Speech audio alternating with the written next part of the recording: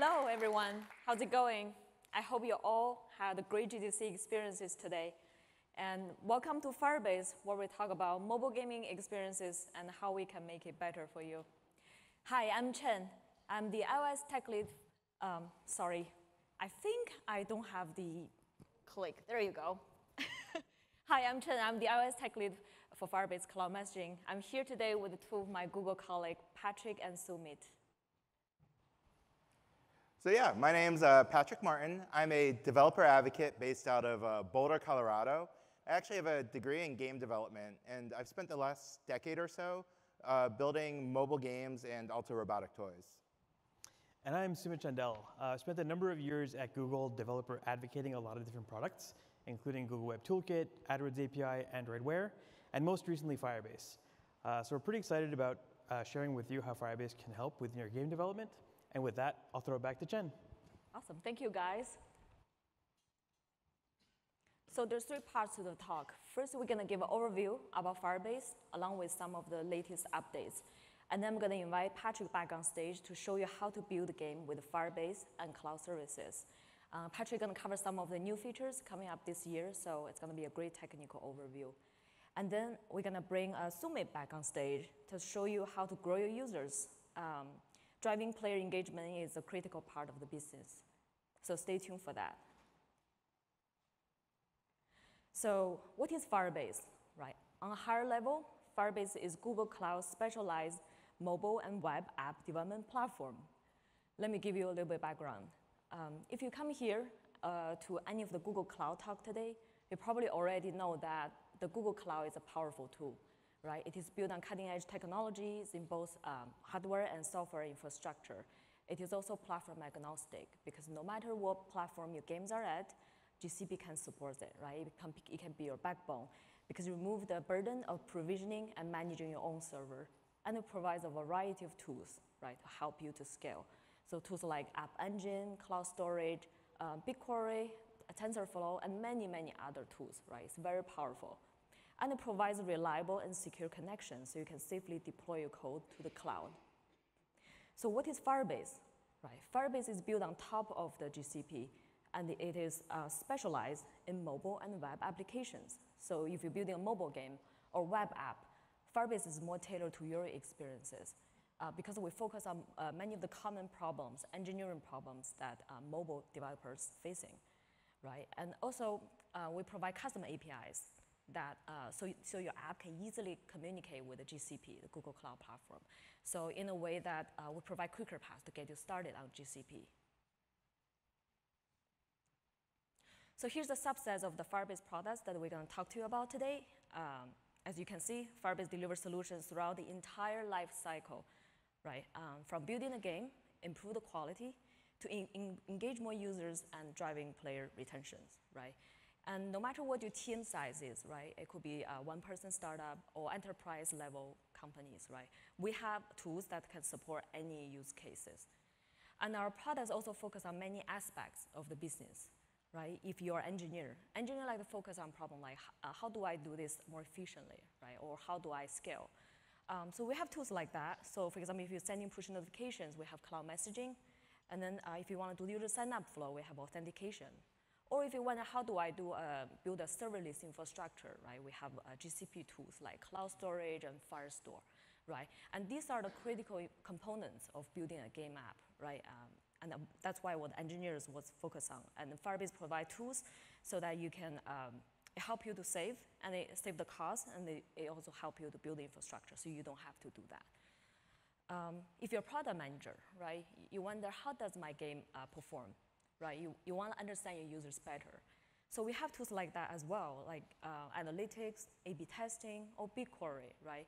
A lot of our products can export to BigQuery easily, so you can do deep analysis on GCP. And you can also run experiments, right, to understand your users better while making the product decisions. And lastly, if you have QA team, right, we got great tools there to cover like any aspects of improving your app's quality, like Crashlytics, performance, and test lab. Later in the session, Sumit and Patrick will do a deep dive on some of the use cases to show how exactly you can do this.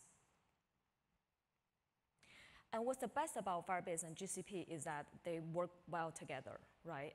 Under the hood, they have the same project and same billing account. So it's very easy for you to manage. And if you're a cloud customer, you can import your project to Firebase instantly.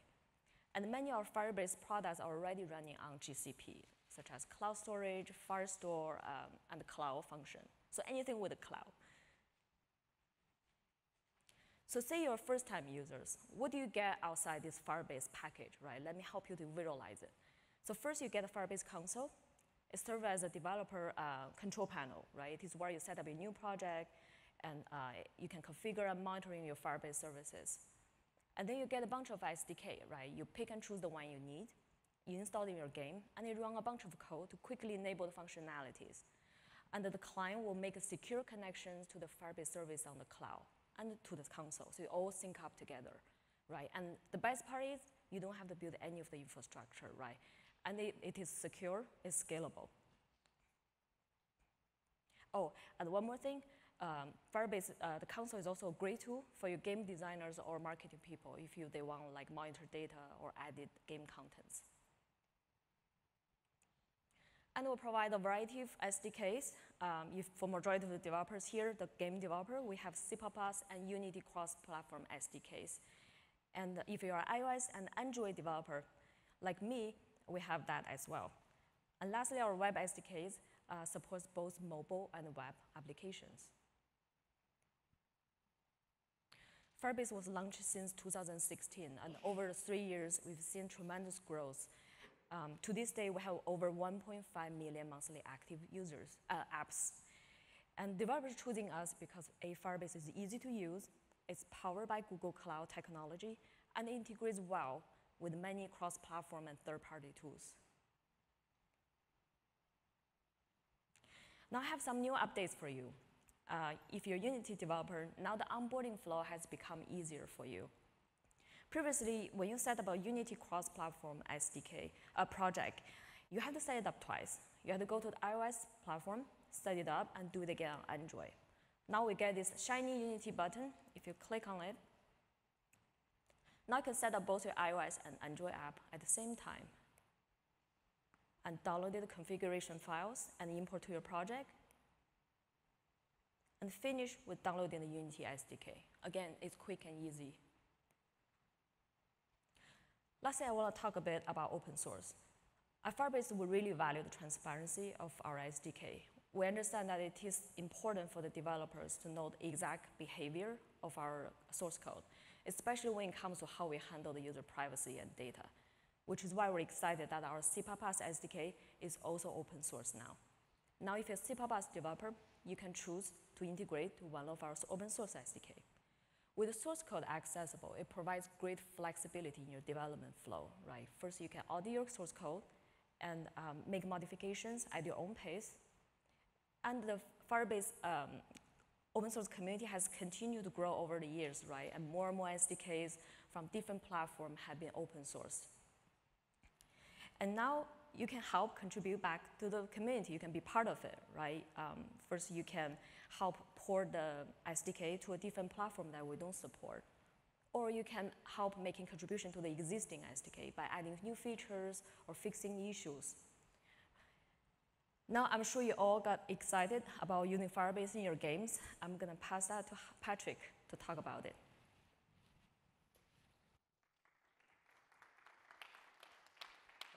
Hi, everybody. Thanks, Chen, for that introduction.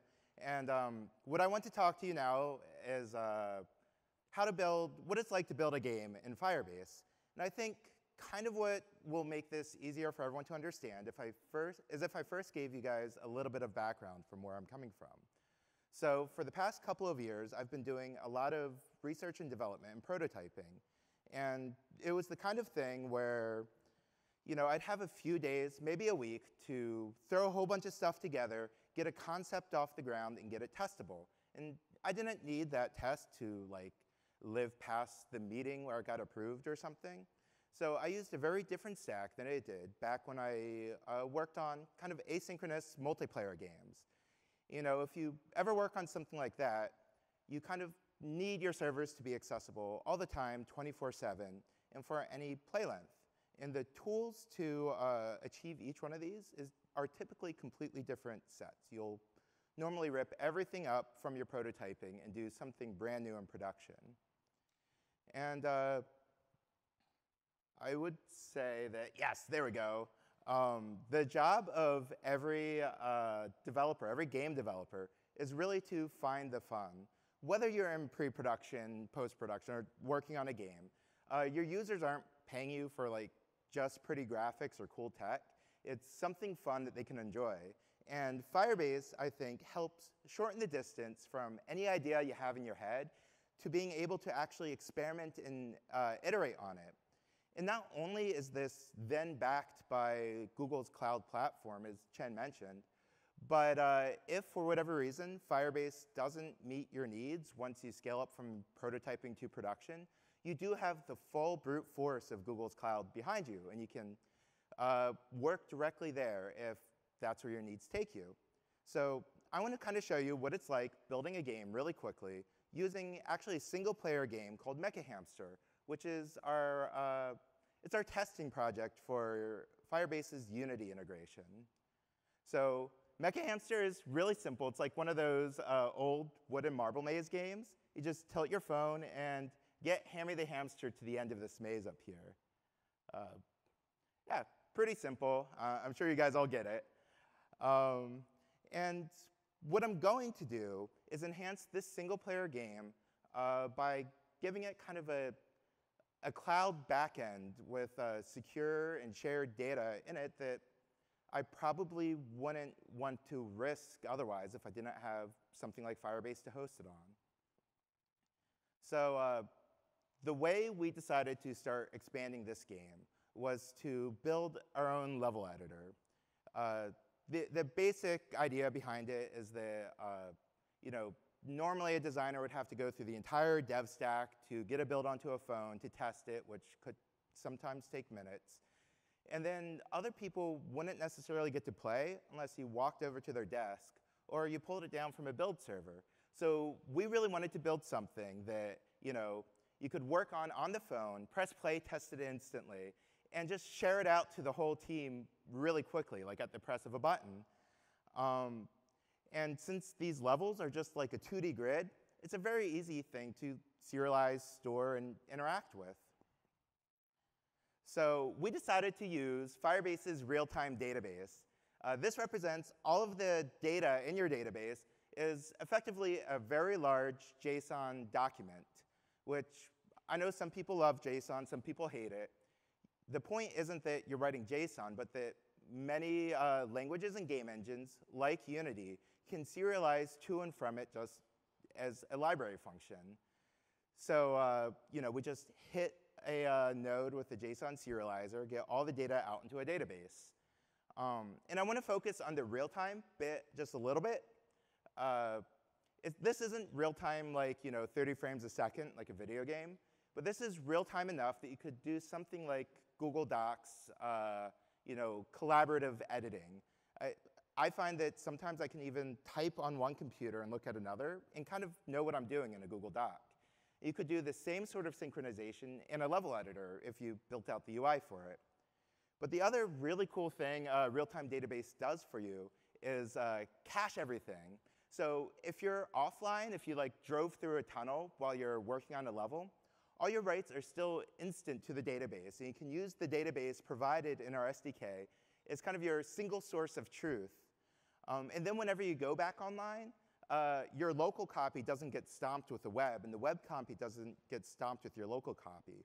We just replay the transactions you made while you're offline, which is kind of a nice way to protect against data loss as you're doing these migrations. It's kind of a hard problem if you've ever had to implement this on your own. And a cool thing that came out of all this work to build a level editor is, well, we're all game developers, right? We're at the Game Developer Conference. And I'm sure we all had that moment when we realized that games are not magical plastic discs that appeared in a game store, right? Or in my case, cartridges. For me, the moment that I realized this was when I found the Quake 1 level editor, and I started making Actually really bad maps where only I knew the cool weapon drops or like sniping positions or something. So why couldn't we enable fans of Mecha Hamster to express their creativity like that and maybe join us in the creative process? And even though we're storing this data in the cloud, we're able to confidently enable this kind of curated user sharing with this rules language that we have with real-time database. This is just a JSON object with annotations that lay parallel to your database. And they're relatively simple. I've actually simplified this a bit more just so it fits on the slide. But here we're just saying the node map list is readable by the entire internet. But by changing this to the string auth not equals to null, we guarantee that any user trying to read this map list will only get it if they are logged in. And these statements you put here can be JavaScript expressions. So you can enforce rules like only the creator of a map can use it until they mark it as shared, stuff like that. And where that auth came from is actually from Firebase authentication. In Mecha Hamster, we opted to use email address and password account management, as well as something called anonymous sign-on. Anonymous sign-on in particular might sound weird, but all it's doing is associating your device with the account instead of like a username and password. And later on, if the user wants to share their data between devices, they can migrate up to an email address account. And you can, of course, opt out of signing in if you just don't want these online features.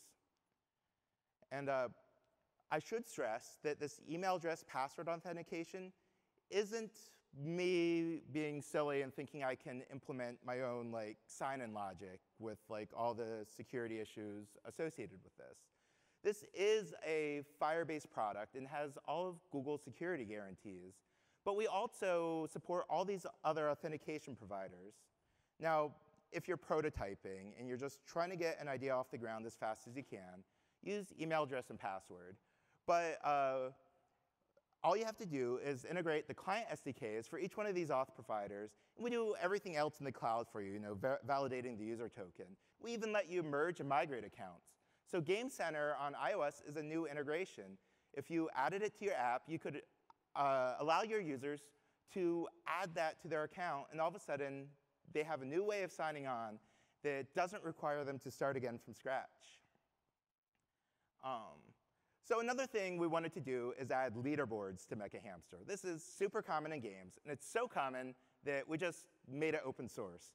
So you can go up here, grab the source code for a sample leaderboard integration, and actually start playing with real-time database right now in your existing game, writing just a minimal amount of code. Get your feet wet, decide whether or not it's right for you. So that's at Firebase Extended /Unity Solutions. So we wanted to augment our leaderboard, though, with user replays. Now, for reasons that might become apparent later in my talk, we had replay recording in Mecha Hamster. So we decided we'd show how people got, there we go, yeah. We wanted to show how people got the high scores that they had. And you might just think, hey, I'm going to use JSON serializer in Unity and just dump whatever data structure I have for the replays into the real-time database. But it turns out, even compressed in a flat buffer, these replays are around 30 to 60 kilobytes. And at some point, the real time is not real time just because you're passing a lot of data. And also, you don't want to collaboratively edit replays. To me, that sounds more like cheating than a feature. So we needed somewhere large, as you saw, to store this replay data. And we decided to use cloud storage for Firebase. Now, this is another database. It's a key value storage, where the key is just any path, so logically order this however you want. And the value is really anything you want to put up there, videos, player avatars, in our case, replays. And the flow for uploading a high score now becomes, you add the high score to the high score table. There's an extra node there for the replay will live. You start asynchronously uploading the replay data. You get a callback when that completes, and you can just update the node in the leaderboard to point to your replay. There is one problem with this, though. Now that we have two databases, when a high score is no longer a high score, the replay data will leak. So we use something called cloud functions to listen for when there's a change, in this case, a create event in the real-time database. When that happens, we check how many high scores there are for the map you're on, knock off the lowest if there are more than 5, and clean up the associated replay data. So cloud functions are actually a really awesome tool for someone like me who's lived mostly in the client space. They're just now out of beta for Firebase, and they let you run mobile backend code without managing the servers. Again, if I'm prototyping, this is an awesome shortcut to get to where I need to be. And it is still on Google's cloud infrastructure, so these are reliable and scalable. You write these in JavaScript or TypeScript, and you have the full NPM package manager to deal with. So you can really go crazy here. They're still secure, so Firebase authentication still applies. Auth not equals to null is a valid way to check if a user's logged in, and the user is guaranteed to not be spoofing their user token or something by now. And these let you not only communicate between different Firebase products, but also between Firebase and the web. So just some examples of what you might use these for in games. If you have asynchronous multiplayer board games, rather than just trusting players to not claim that they roll nat 20s all the time, they're the Gandalf of Monopoly or something, you can push your die rolls off into a cloud function. If you have a gacha mechanic in your game, you can use the cloud function to make sure they have enough capsules or whatever, subtract 1, roll the loop. But if you're using something like Crashalytics from Firebase, you can actually listen for a new crash to happen in the wild and actually automatically file a JIRA for your team. Maybe if a crash spikes in occurrence, you send a message to the SOS channel on your team Slack, and everyone starts rallying around it. So now it's time to ship a game, right? And the thing that keeps me up at night whenever I hit go is when that inevitable review comes in that says, game is a blank screen on launch, or it crashes on launch. It worked on all our devices in the QA test lab, but there's just something in the wild we couldn't take account of. So you really need to run your game on actual hardware. You need to test various OS and hardware combinations, because even if you're using test-driven development, something like you're using a feature in a shader that's not supported will still cause a shader compilation error. I actually once had a game as blank screen on launch because the OpenGL context claimed that it supported a level of anti-aliasing that it actually didn't, and it just failed to create my context for me. And you really want these to be automatic, not just a human going through. You want to be able to shove these up to a server with some cadence built into your build pipeline, and be able to know at the very moment a build fails. So for Mecha Hamster, we're using Robotest and Firebase Test Lab.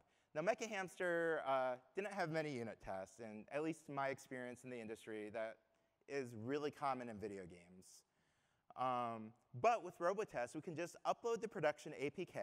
And well, the way I like to imagine it is a friendly little robot walks into your game, kind of stares at your view hierarchy, and then presses all the buttons as fast as it possibly can until it crashes or it times out. And this will run on real hardware. There's literally racks of phones or something in a data center somewhere. And what's really cool about this, especially for the kind of test it does, it might be hard for me to reproduce. I might CNR the bug just because it required tapping in a specific spot in the splash screen or something. So it records the video, shows you little circles of where this robot was interacting. You get the stack trace if it crashed. You get the log of everything that happened leading up to it. And you know that this ran on kind of a clean environment. There's not that weird app that kills applications in the background to theoretically save battery life or something. This is just a stock device that you're running this on. But some engineers in the room might have noticed that I said this robot walks around and looks at your view hierarchy. And we're game developers. Our view hierarchy is probably just a GL context. So this seems kind of useless. So, of course, we decided to use our AI chops to create something that we call AI-assisted monkey testing. This uses machine vision to look at the output of your game like a human, find things that look interactable, usually buttons, and concentrate the random presses at these buttons. So you don't have to expose your custom UI to robotest, or in this case, AI-assisted monkey testing, to get a useful test. As you see here, the AI-assisted monkey testing video is already to the logical end of this unit test, whereas the robotest is still clicking around in some corner of the screen somewhere. If anything else, this is just a safety net for your existing QA team. You don't have to do any additional integration in your APK. This is running on actual hardware in a data center, as I pointed out, or on virtual devices if you want to test like weird OS or screen combinations. And yeah, it's pretty cool. I had another bullet point, but yeah, I already went over it. So there's another kind of unit testing, though, that we usually called it like demo loops or like a profiling test. In Firebase Test Lab, we call it game loops. And the general idea of this is that you know what parts of the game you need to hammer. You know how to load all the shaders, get a bunch of geometry on screen. And not only do you want to see if phones will run it without crashing, but you might also want to profile this and make sure you're hitting your min frame rate targets on all your devices, and kind of build up a list of which devices you need like a lower performance profile on or something. So once again, you upload your production APK to the cloud. It will run on real devices that span the range of low-end to like, flagship phones. And the way this works in a production environment is it sends something called an intent, which if you're not familiar with native Android dev, like you're just coming from a Unity background, this is basically a command line argument, but to an Android app. And I've spent a lot of time in Unity. I wasn't quite sure how I'd get this in. So when I looked at Mecha Hamster, I found like this game loop manager class. I'm not sure where it came from. It's actually from this code lab. It's very easy to follow. If you already profile or use demo loops, I'd recommend walk through this and you just instantly grow your QA test pool for this sort of thing. Again, even if you don't want to do this, if you want to put the minimum amount of effort possible into testing, I'm not saying that's a bad thing, but sometimes it's the reality. Just upload your APK now. You just gave your QA an extra little bit of safety net as they go through the normal approval process. So you're still going to have crashes in the field. You can't catch everything. Again, there's like that crazy app that kills games in the background, and people root their phones and all this other stuff. You're still going to need crash reporting. And Crashalytics is kind of a really neat way to gather crashes from the field and sort them by like frequency, device type, OS version, everything you need to, stack traces as well, everything you need to not only figure out why a crash happened, but see if it's something you need to address. Because the reality is that some phones will just have a marginal market share, right? And if you cannot reliably fix the crash in a short amount of time, if this phone is like a fraction of a % of your market, it may be more fiscally pertinent to just blacklist it on the Play Store. But if a brand new flagship phone comes out and your game's crashing all the time on it, this actually happened to me when the first multi-core phones came out. You can, if you have that Cloud Functions hook running, you might get a spike in the SOS channel, like this bug is happening a whole lot, and you can rally your team around, make sure you get that pre-order in, and start testing on the new phone, if that happens to you. And Crashalytics is now integrated with Unity, which is really awesome to me. Again, in the past, what would happen is I'd get like the C++ stack trace, that I'd have to bring that into the IL to CPP output, and then try to figure out what C# generated that, which was kind of a process. There were helpful guides for it, but it took me a little bit of time. In this case, I accidentally cleared a field in a game object, and I got a stack trace in Crashalytics almost instantly. I was refreshing like the dashboard. that showed me exactly where to look to find this. And in this case, this isn't even a bug I would have made as a programmer. Or I could have made it as a programmer, but also a designer or an artist might have made this, or it could have just happened from like version control. So Crashalytics is pretty much a free integration if you're already using Firebase. So you might as well just drop it in, and again, for a little bit of extra safety net, just to bump the quality of your app up a little higher. With that, I'm going to hand this over to Sumit to talk to you about growth.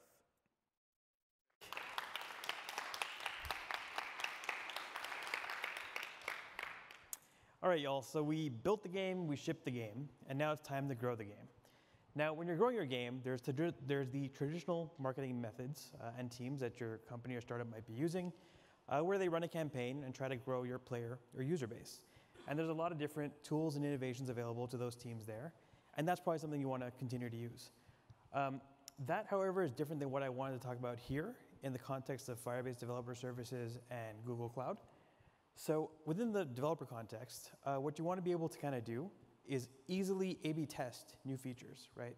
So you've shipped your game, you know where you're at now, and you want to kind of figure out, as you release new features, are they good or bad? How are they being received? And certainly you don't want to damage what you've already released, right? So you want to be able to easily A/B test, and then furthermore, measure the results of those A/B tests as well to determine their effectiveness.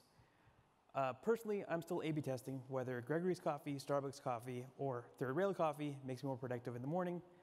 Results so far, inconclusive.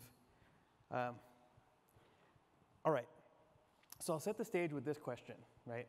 Or this opening use case of how can I track how my game is doing now, and how can I easily test new features and see if those are good. So we'll look at the first part of this question first, which is how can I track how my game is doing now? Okay, so to track how your game is doing, you've got to look at data. And depending on the type of game that you have and the number of players, we could be talking about a lot of data. So take, for example, a massively multiplayer online RPG game, where you're not just logging single events of users tapping on your screen or interacting with your game as single events that are getting recorded, but you're collecting a stream of events over a long interval of time, maybe a few hours, right? In that kind of game, a player might be interacting with other players in the game, and you're logging that. They might be buying, selling, or trading items, and you're logging those. They might be completing quests or accepting new missions or taking a certain direction on your map. And these are all events that you're collecting, right? Over hours for one player. Now imagine if you've got thousands or millions of players. That's a lot of data that you're collecting. So hence the image of this data center to kind of represent a whole lot of data. For example, on one of Google's services that relies on this. So that's where Google Cloud BigQuery can come in. So if you're a large game publisher and you've already collected a lot of player data, Google Cloud BigQuery has a free bulk loading tool where you can upload all of that data into BigQuery and then start slicing and dicing it using SQL-like queries with the computational power behind them to actually return the results. So you can start establishing a view of what your players are doing in your game. A couple of quick things to note about BigQuery is that one, it's fully managed and serverless. And second, storage and compute are independent from each other and can scale up or scale down and on demand. So that kind of flexibility can save a lot of business costs from your side because you don't have to invest upfront in building your own infrastructure for logging or storage pipelines to manage all this data. And of course, storing that amount of data is already a pain, let alone analyzing it to figure out what's going on. But maybe you're not ready to invest a lot of logging infrastructure in the game as you just released it, right? Maybe you just want to release your game and start getting some kind of analytics without having to invest in that logging or storage pipeline infrastructure. So for such a situation, you can use something like Google Analytics for Firebase. The way it works is pretty much as soon as you add the Firebase SDK to your project, you're going to start getting out-of-the-box events automatically reported. And when you log into your Firebase console, you're going to see these reports automatically being generated for your game. So that includes things like in-app purchase revenue, user engagement, retention, daily active users, and so forth. But more importantly, Analytics also allows you to use custom events that you can log in your game as well. So those are things that are more specific and interesting for your game. For Mecha Hamster, this might be things like, did anyone use the map editor? Did someone create a map? How many times did they retry a level before they gave up? Did they even manage to finish the level? Which levels did they select? These kind of things are custom events that you might run or record, or that we'd run or record for Mecha Hamster, and you can also choose that for your own games and have it available in the analytics dashboard. And then while we're talking about creating these custom events, you'll want to mark some of these as conversion events as well. And you can do so in the Firebase console by hitting those toggles. 1 second, I'm trying to click the thing. Okay, sorry. By hitting those toggles to mark whatever events that you're recording as conversion events. So those conversion events are the things that are especially important for your app and what you want to direct your users to do. So these could be things like, did they create an account? Did they invite your friend to the game, or their friend to the game? Did they gift premium currency to their games or give something to their friends for the game? Those kind of things. Sorry, I need to go back to one slide. Okay. And the other advantage with marking these things as conversion events, these important things for your game, is that Firebase can use that to feed that back to any ad campaigns you have to attract more users.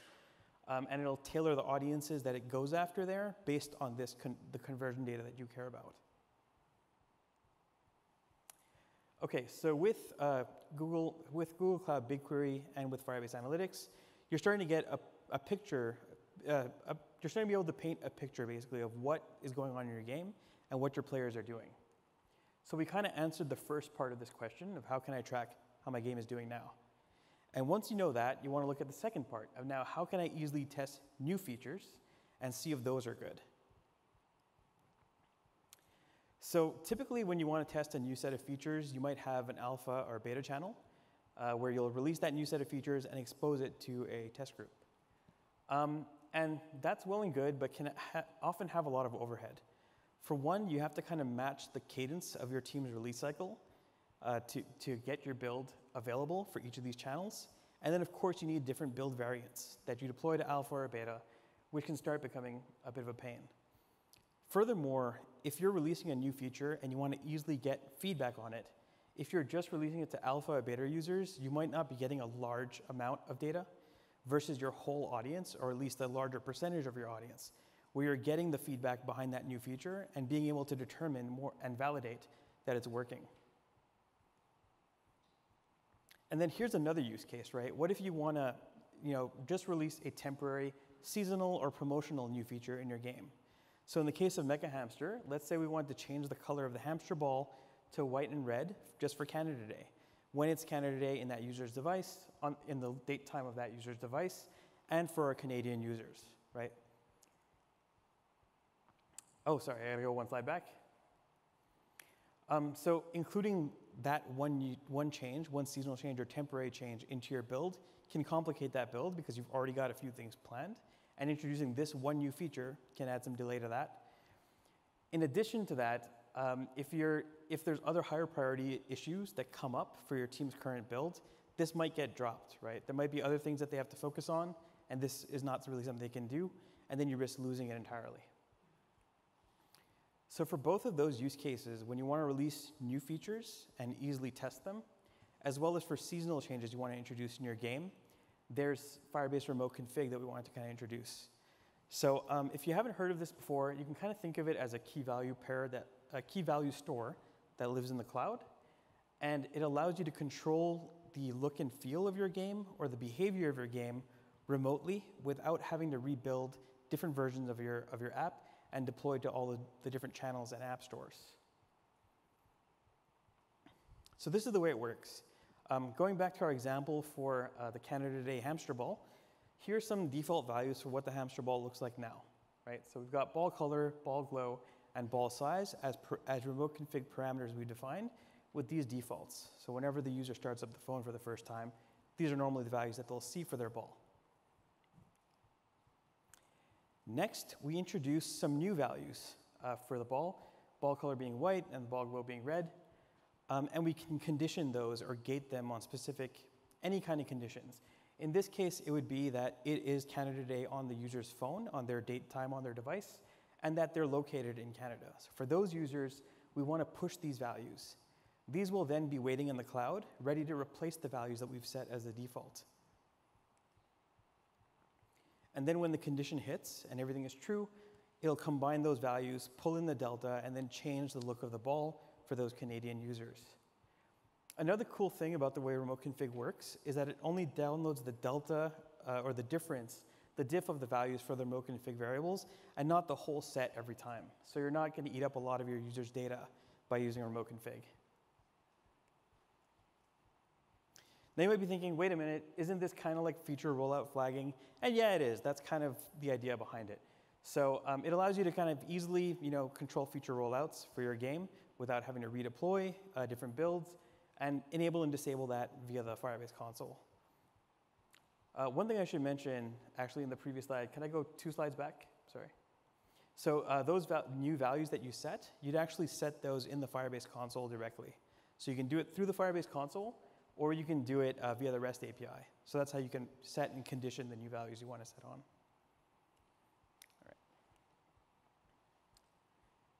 Okay, so we kind of saw a little bit of how to use remote config for this kind of new seasonal feature that we want to release for Canada Day.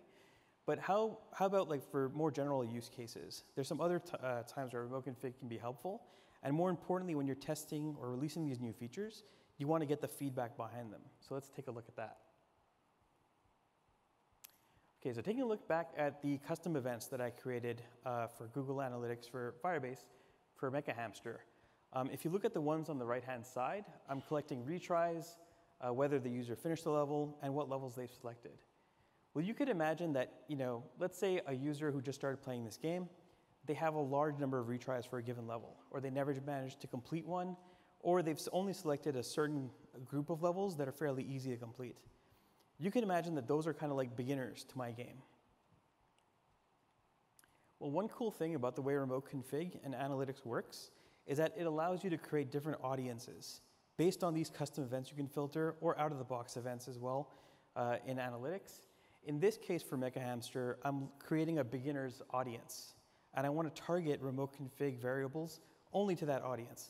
I'm defining that as any players who have a number of retries recorded as greater than 5 and who haven't completed a level. So I've identified this beginner audience, and for them, I'm going to change the values of my remote config parameters and set the ball size to big and the gravity to 0.5 to make the game easier for them to play. Okay, so that's cool, right? I can easily release new things, but what about different variants that I want to try? So for example, for my beginner audience, that new ball size and gravity that I set might make the game like way too easy for them and quite boring, right? For cases where I want to test multiple variations or combinations of these to see which one works best for my beginner audience, there's Firebase A/B testing as well that works in combination with remote config and analytics for that purpose.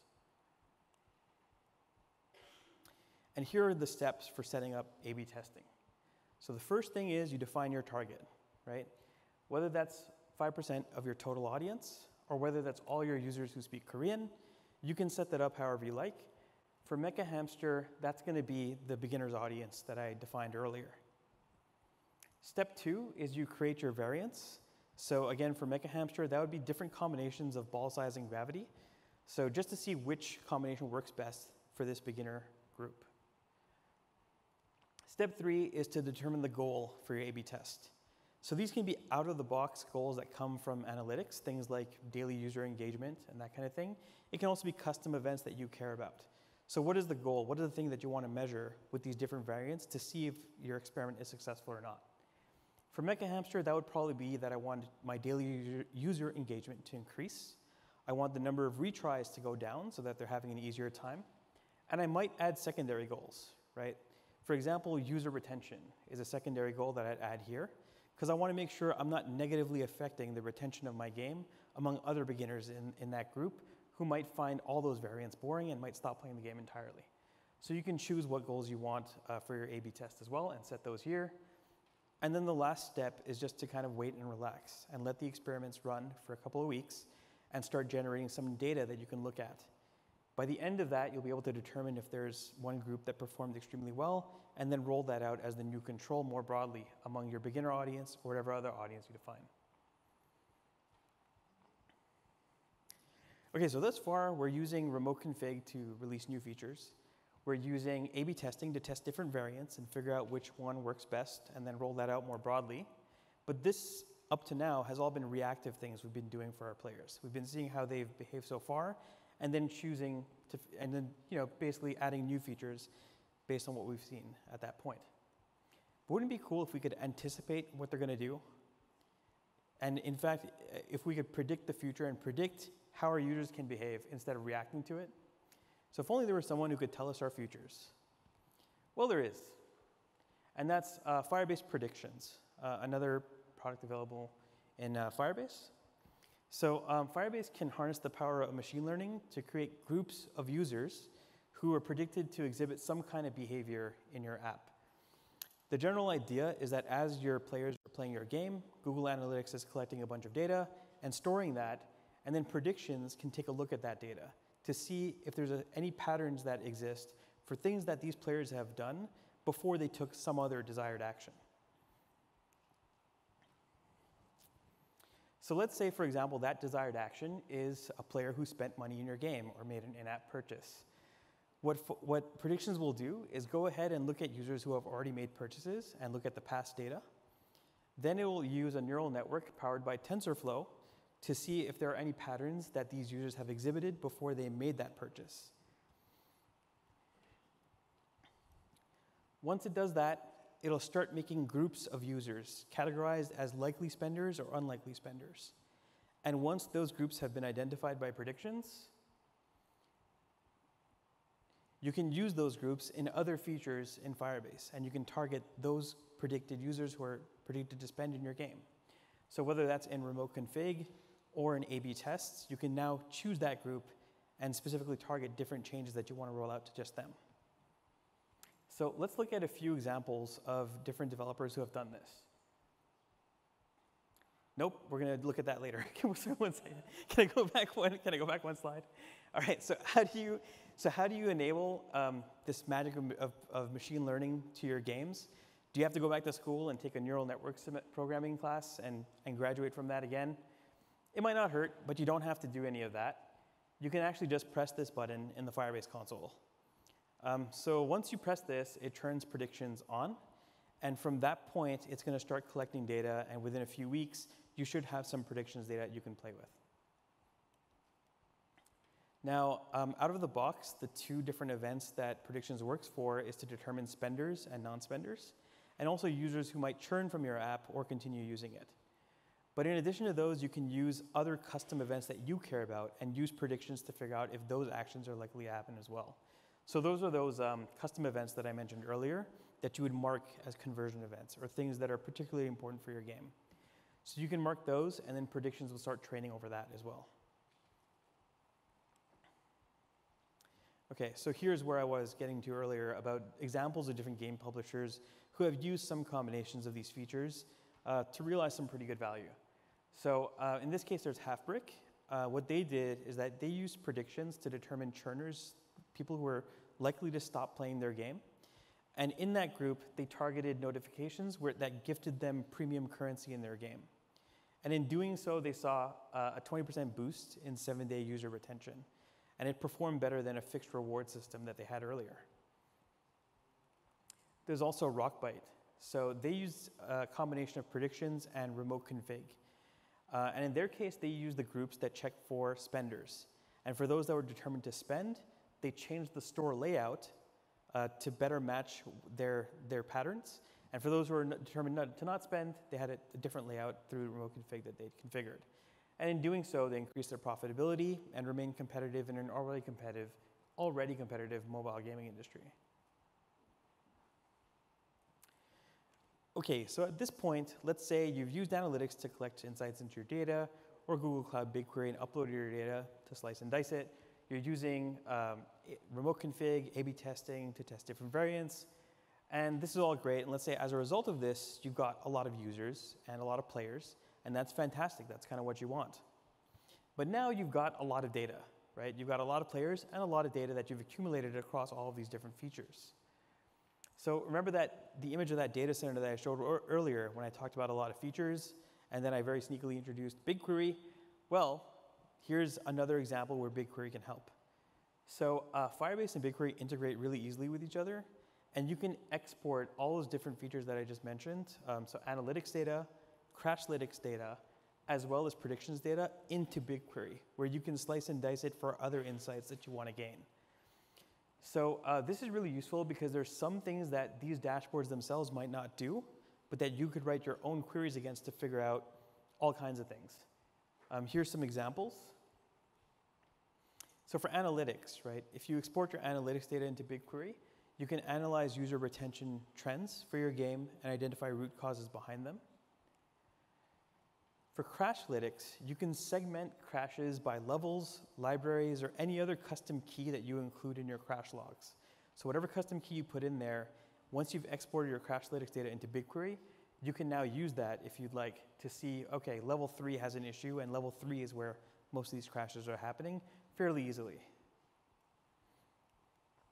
And then for predictions, one really straightforward use case and a very common one is to identify your biggest spenders by city or by country, by running a query, again, in BigQuery once you've exported your data.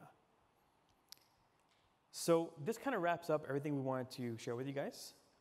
We hope this helped you feel excited about using Firebase for your games. We hope there's at least one or two use cases where you can, where you see that you can use Firebase to help in your game development. And hopefully you get started, and reach out to us when you have any questions.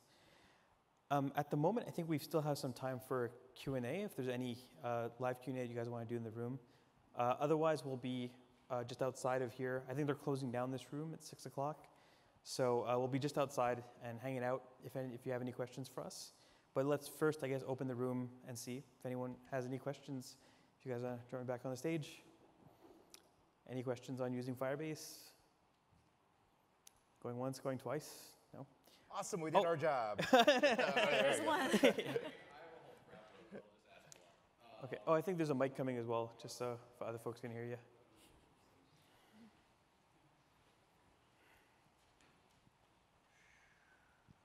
Hi. Does the Unity plugin natively support Windows or just iOS and Android right now? I believe that's just Android and iOS, right? Yeah, right now it's just iOS and Android. Okay, so if I wanted to use Windows, I'd have to use wrap the C++ SDK? I believe the C++ SDK right now is in early beta, right? And not all of the features are spec'd out. It's good enough for you to use in the Unity editor or to test on desktop, but we're still working on it, and it is open source now, so if you go faster than us, you can get there too. Thanks.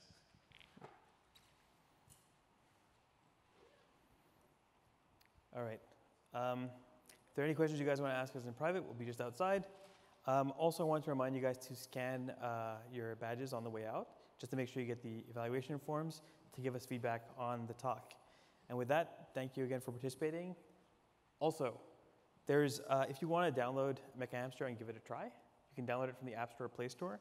We also have all the code hosted on GitHub there. If you want to download that, build it, and check it out. And to learn more about how Firebase can help with your games development, there's that URL right there, firebase.google.com/games. And we've got a booth, and we're going to be there most of the week. It's in this building at spot P1501. I think it's in the South Hall is here. So we'll be there all that week if you want to come by and say hello. All right, thank you very much. Thank you.